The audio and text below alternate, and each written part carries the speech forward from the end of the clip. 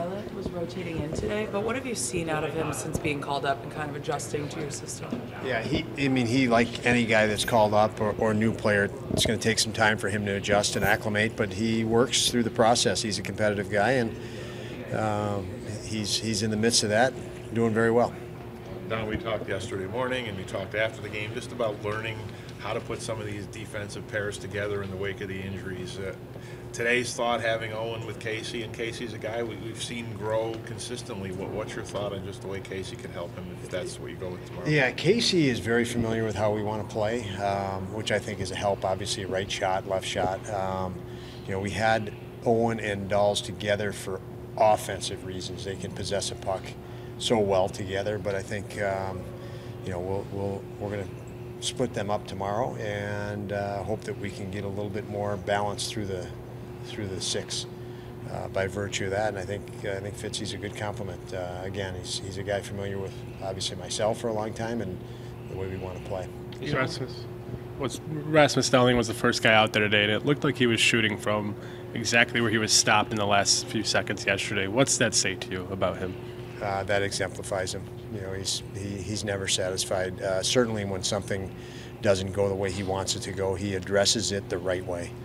And the right way would be on the ice early trying to correct it. And if it's not there, it's in film. Beforehand, he'd grab one of us as coaches and want to go through something as well. And what did you have, Mike? Sorry. Well, it's kind of along those lines.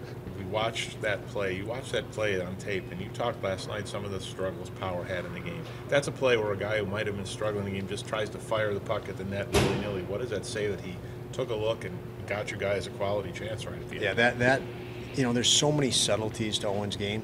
He's a kid. He's young. He's never played at this level, or very few games now at this level.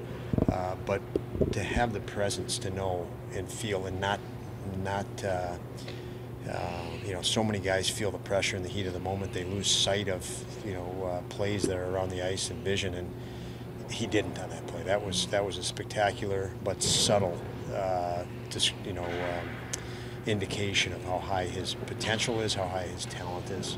What does he need to do defensively? I mean, the first goal goes in. That just happens. The third goal, he knocks it out with his glove and gets it out of trouble. It just ends up knuckleballing in. I mean, what did you see from his defensive game last night? Just a little off, and what does he have to do? Yeah, he was off, but so were about 12 other guys. And when, if you say 12 other guys and 9 of them are the guys in front of you, you're picking up way more baggage that they left behind. And we went through this with Dahlin. He's always engaged. As a defenseman, you can back off and play really conservative, and nobody notices any errors out of you. And the puck goes in your net, and nobody can point a finger at you. But when you're aggressive and you play, assertive, and layers in front of you fall apart, you can look bad. And unfortunately, that's what happens. But I give all our defensemen a lot of credit for that, because and then it falls on the goalie. You turn to him and say, "Well, he should have made that save."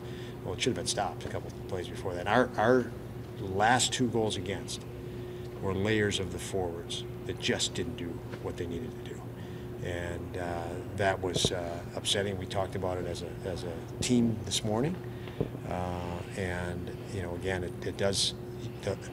You always look at the defenseman or the goalie last, because they were the final thing. But I can tell you, mistakes were made well before that on the last 2 goals against.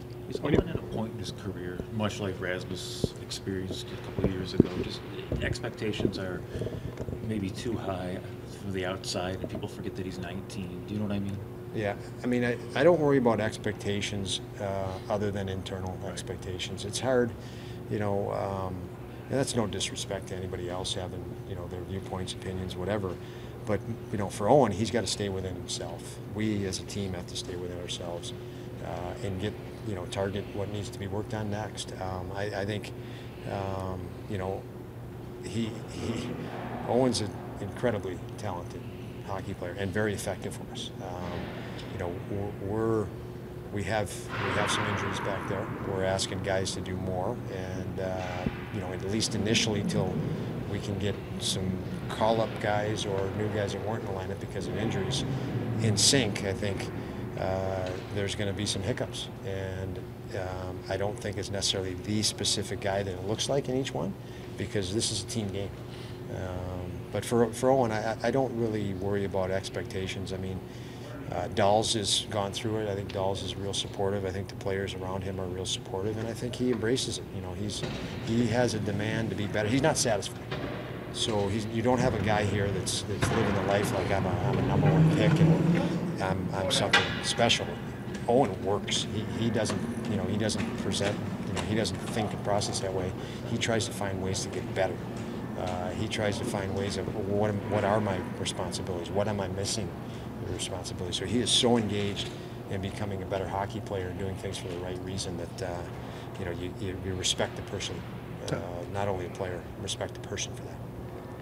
Tage certainly got his shots against Montreal. He had 12 shot attempts, 8 on goal. So he's getting the chances to shoot it and do it. What does he have to do to get one to go in for him? Well, it's going to go in for him. I mean, because of what you said, he's doing the right things, and you just have to keep doing the right things. And you know, when it breaks, you feel so, it's like a breath of fresh air. We all know it. You feel so much better, and you're in sync. You're not overthinking things. But you know, any guy that's a goal scorer, accomplished players, which all these guys have done through their career, you start squeezing and pressing, and you know, even my conversation today with the whole team is what we just went through last night, what we went through in Seattle. Those are natural occurring processes that you cannot replicate in a preseason. You can't replicate it in the off season. So we have to embrace it. Hey, we didn't do as well as we wanted to do last night, but if we react and overreact and react negatively, we're just going to compound it. We're going to compound pressure, anxiety, tension, and more fatigue and more worry and more concern. So, you know, what we went through last night, what Tage is going through is healthy, and it's essential to go through that. Unfortunately, like I said, you can't replicate that. So you got to be able to come to the rink today and plow ahead and not carry any anxiety and any fear and drive forward. And for Tage, I think he's working through that process as other guys are, because they just want it so bad, so fast, and that can complicate the issue. Don, you had a look on the inside of Patrick Kane. Everyone knows a lot about him, watching the Hawks, watching him. What did you learn being in the room with him for that time about him? You know, one really with all talented, elite players, every moment matters. I mean, it matters to him, and I think of Dahlin, and I think of just elite athletes, Crosby, and every player that I coach. Everything matters. The 42nd game of the year on the road when you don't feel good and you're down, it matters. They want the puck. They want to make a play. They're ready to make a play at any moment, any time, which makes them dangerous. And you combine that with talent. If we're talking about Patrick Kane, that he has, always dangerous. Is that what you're talking about? Why? I remember when he wanted to go to the World Championships, he wanted to be their captain for Team USA. Now, of course, with Chicago, he's not going to be the captain. Jonathan Toews is the captain. Is just the traits you're talking about the reason you think he wanted to go do that? Yeah, I mean, I had the good fortune of spending 2 years with him with Chicago, but also on the Men's World Championship team, and he was spectacular in all situations. He was our captain at Men's World Championships, and he was a natural in that. He's a natural leader. And again, you talk about captains, and Toews is a great captain and has been a great captain for a long time, but leadership and not only is Toews a great leader, so is Patrick Kane, and players, you see that, how players just migrate toward him, before practice, after practice, in the locker room, in the players lounge, and he says the right things and leads by example. So it's always a pleasure to be around people and players like that.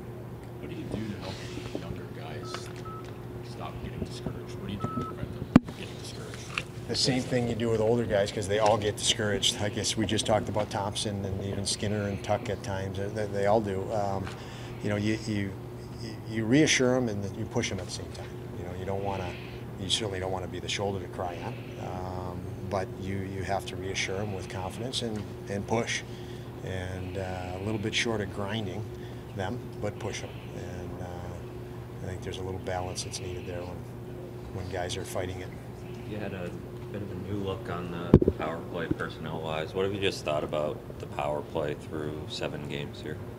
I mean, I haven't liked it, but that's, that again, I think we have to go through a process. We don't have guys that have been on a power play for 5 years. Look around the league, the top power plays, there's guys that have been on it for 5, 6, 7, 8, 9 years. And, you know, at that point, you can just kind of hit the reset button. Our guys, you know, are much younger, much less experience on it. So, unfortunately, I think this is what they're going through is natural. You just have to fight off frustration, doubt, worry, concern, because, you know, then you see behaviors that follow that. You know, maybe overpassing the puck, maybe hanging on to the puck a little bit too long. You know, just as two quick visual examples. But, you know, we've fought it a little bit, fought the psychology of it, and I just see it as a natural process. The group we have was very successful late in the year. It will be successful. Unfortunately, we're going through a bit of a process, and we'll continue to pay attention to it as a coaching staff and push, and I know it'll resolve, and we'll be much, much better as a result of it, of going through that. When you talked about, you know, the continuity some of the best units in the league have, and earlier you were talking about, like, not overreacting. Is that part of it, trying to, you know, realize that these guys need time together and you don't want to take 7 games and say, all right, we need to do something totally different or put a different guy in there or something? Yeah, like I mean, that? we did, as you mentioned, we did tweak. We moved two players around. We switched Middlestead and then we added Quinn. So those are 2 pretty big switches.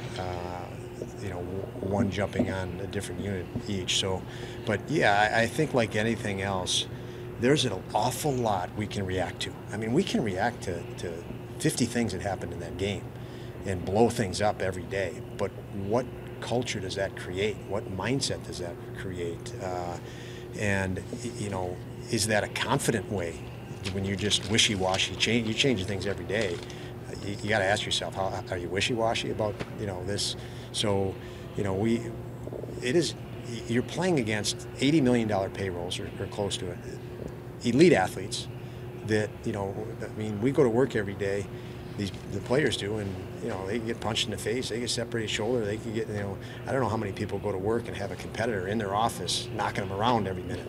And that's professional sports. And, you know, so yeah, there's a lot of things that you want to progress at.